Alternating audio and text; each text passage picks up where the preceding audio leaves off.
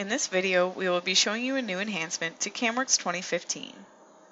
This option allows you to make changes to existing features without having to recreate them. So I'm going to insert a new 2.5 axis feature, and the feature type is slot, so we're going to choose the bottom surface here, and then we're going to go and select our end condition as the top surface of the part. We'll choose OK and close out of the feature. So we've now got our feature selected, and we'll generate our operation plan and our toolpaths.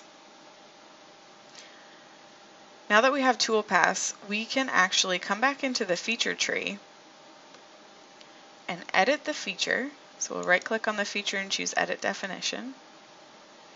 And we can now select a new surface. So I want to use this one instead. I can go to my next tab again. And our end condition in this case is the same, so we'll choose OK. And when we come into our operations tree, you can now see that the toolpaths have automatically been generated. The selection is based on the feature type, so this is an irregular slot.